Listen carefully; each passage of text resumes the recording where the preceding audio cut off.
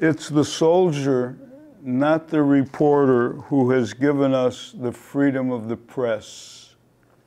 It's the soldier and not the poet who has given us freedom of speech. It's the soldier and not the organizer who has given us the freedom to demonstrate. And it's the soldier who salutes the flag, who serves beneath the flag, whose coffin is draped by the flag, who allows the protester to burn the flag. You're in the Army. When you return, you don't do it for a thank you, and you don't do it to be ignored.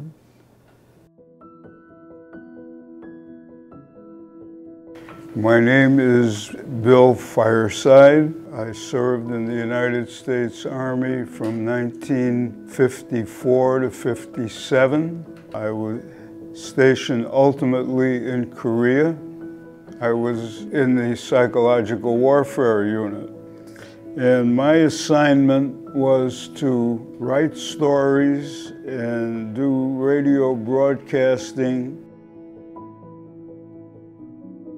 Honor Flight is a charitable organization, and right now, Honor Flight is honoring veterans, giving them a one-day trip that is burnt into the memory of everybody who goes on it.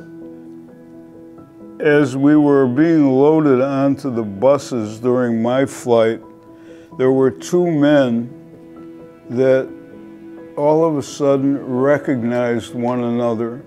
Neither one knew that the other would be on that flight, but they came to each other and just embraced. And the story was, one man had saved the other man's life in Vietnam, and they hadn't seen each other since then.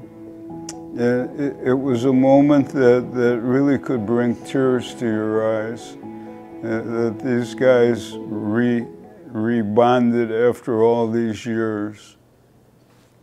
The buses are going to take us into the center of Washington, where all the monuments are, the Marine Monument, the Air Force Monument, the Vietnam Wall, the Korean Monument, which is different from any of the others because it shows a squad of soldiers walking through a field.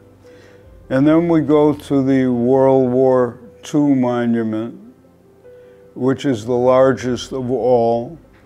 And there is a pillar and a plaque for each state of the Union. And then the ceremonies start. The color guards come in from the different services. We had a three-star general come out to greet us. We had Miss Washington come out to serenade us. Our flight is to leave Washington at about 7. But over the loudspeaker, somebody yells, "Mail call." And what is this? All right, so they start calling our names, and each of us is given a big fat envelope with cards and letters in it. We get letters from people who don't know us, school kids, executives, every head of every Chicago sports team.